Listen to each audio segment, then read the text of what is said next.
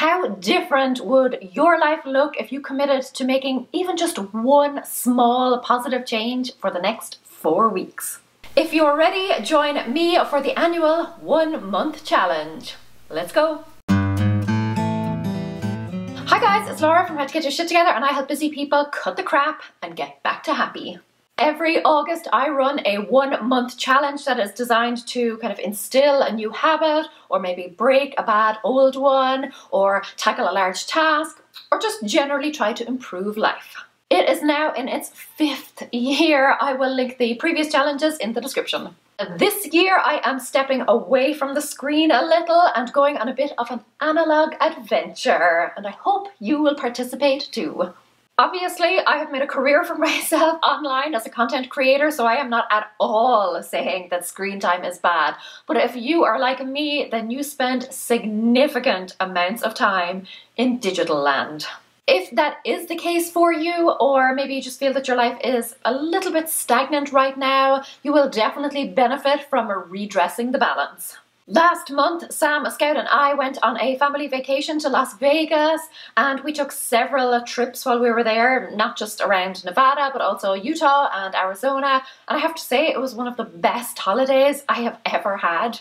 Now, I am very much a home bird. I like my creature comforts, and I don't like flying.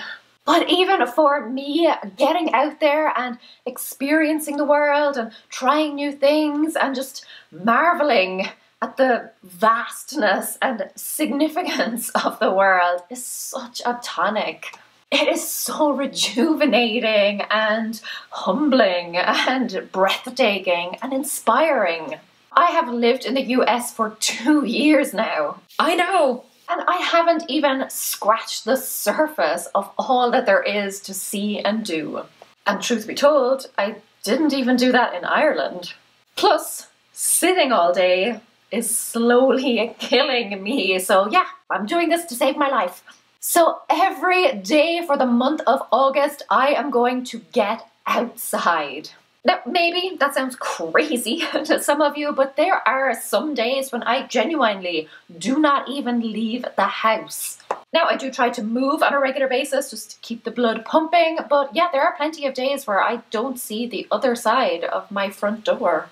So leaving the house every day, and like not just hopping in the car, driving around for a while, but actually letting my legs carry me. Letting my lungs fill with fresh air, or as fresh as I can get in the 21st century. But that's not all, because anyone can just walk around the block and call it good. Nope. As well as that, also inspired by my Vegas trip, I want to visit at least 5 new places in the month of August. Nowhere, like exotic or far-flung, but maybe exploring a nearby neighborhood or going through a stroll in a local park that I've never visited before. But I am hoping that they will be slightly exciting places. So if you are thinking of taking part too, then here are some suggestions I have for making it a success. The first is to have options. If you are doing the same thing over and over again, you're quickly going to get fed up of the whole thing. So yeah, give yourself some options now. It could be something like, strolling around the block, or bringing your kid to the playground, doing some gardening, visiting a local museum or gallery. But that way you have some variety available to you in advance. You also need to have some form of a backup or fallback plan. On the days when you are busy and tired and the kids are cranky and the weather's crap and you really do not want to go anywhere, have some ideas for what you can do and places you can go anyway. My fallback plan is to sit on our back deck and read a book. So on the days when I don't want to go for a walk, or I'm a bit pushed for time, or I really don't feel like it, or maybe I'm just feeling a bit down in energy or ill or something, I will grab a novel, head out the back, and dive in. Also try to mix things up a little. Like I said, if you are doing the same thing over and over, it is quickly going to lose its appeal. So if you find that you're walking the same block, maybe try and walk it the other way. Or you could try focusing on a different thing each time you do the walk. So maybe the next time you could focus on all of the different types of flowers that you see. Maybe the next time it could be counting cars or checking out all the license plates to see how many different states or different counties or wherever you're from, how many different places you can recognize. Next time you could try not stepping on any cracks, lest you break your mother's back. And just shake it up a little. If you live in kind of an urban environment, you know, a city or a town, try looking up. The top floors of buildings are usually so much more exciting and interesting than what is going on at ground level. So if it is safe for you to do so, turn your eyes a little bit skyward.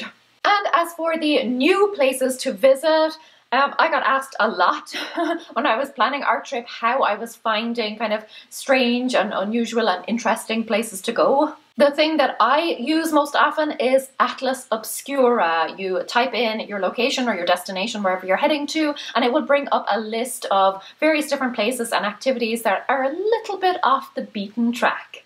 Lesser known monuments, hidden attractions, etc. It's actually how I found out about the blacklit Kiss mini golf that was tucked away at the back of a Las Vegas hotel.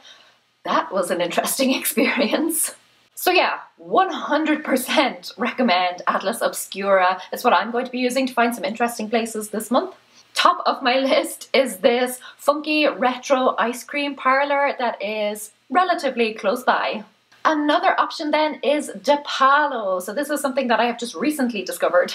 Essentially, it shows you all the Instagrammable places. I used it to find 7 magic mountains. I had no idea it was so close to Las Vegas, so as soon as it popped up on the app, off I went. The 2 major downsides to the app are that 1, it is iOS only for now, and 2, the places on it are quite limited. I think all of the locations are US only, and even then it's mostly just the main kind of cities and tourist hotspots. But it is definitely still worth a look to see if your city or your destination is on it. It will show you all the photo-worthy places to stop, and it will also show you pictures of other people who have been to those locations, so that might give you some inspiration for the photos that you were taking. You can also submit your own location, so that is an option if you want your city or your locale to be featured. But between Atlas Obscura and Depalo and maybe the listings in your local newspaper or the nearby feature in Google Maps, pick your 5 destinations for the month, schedule them in, top up your fuel tank, and away you go. Remember to tag me and use the hashtag so that I can see you being all intrepid and stepping away from the screen and getting outside and living your best analog life. And follow me if you want to see where I'm off to. If you need a little more help spending less time online, I will link a video for you. It is full of great tips for curbing a social media addiction. And if you don't think that this particular challenge is for you, but you still want to try something new and exciting for the month, then check out this playlist of some great habits that you can try that have changed my life. And until then, go raibh míle maith agaibh, agus beidh mé sibh go luath. Slán!